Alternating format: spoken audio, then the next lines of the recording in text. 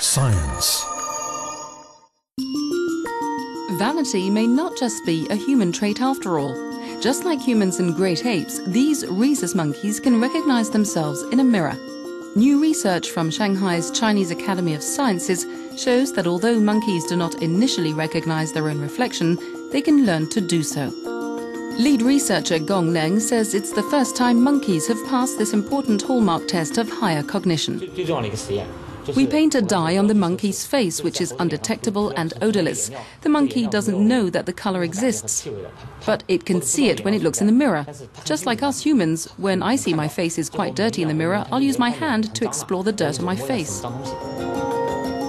Several tests were used on the rhesus monkeys, including shining a red laser or placing a dye mark on their face that could only be seen in the mirror.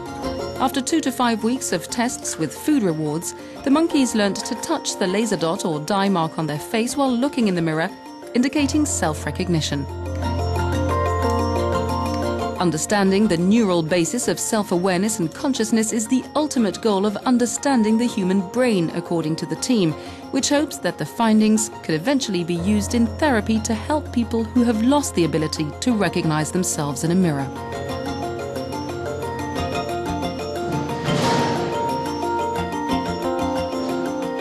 Clinically, 1 in 5 children with autism cannot recognize themselves in the mirror.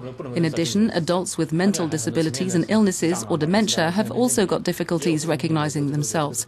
So our research offers a method that might help them regain this ability.